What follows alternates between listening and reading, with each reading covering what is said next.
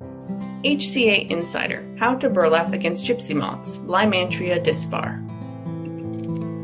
After removing gypsy moth egg masses from the trunk of your tree, the next control method is to burlap the tree.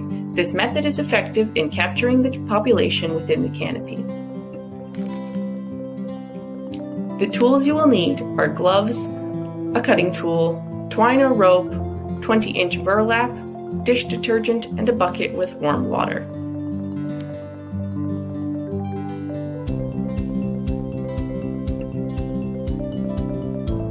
You can burlap your tree at the end of April, beginning of May, and have it stay up until the end of August to capture gypsy moths at each life stage, the caterpillar, pupa, and moth.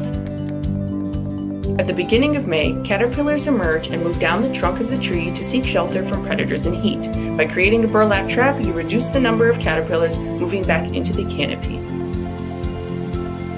Step 1 is to wrap a piece of burlap flat around the stem of your tree and cut it to an appropriate size. Step 2 is to secure your burlap with twine or rope around the center. Step 3 is to drape the burlap over the twine or rope so that there is an overhang.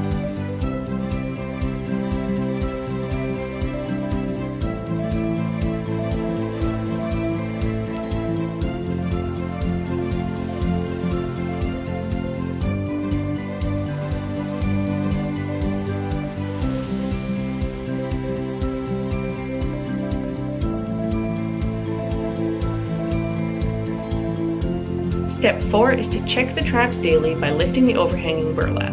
Checking daily is recommended, but at minimum once a week. Collect the caterpillars into a bucket of soapy water, then discard into the garbage. Thank you for watching. For more information, please visit our website at conservationhamilton.ca.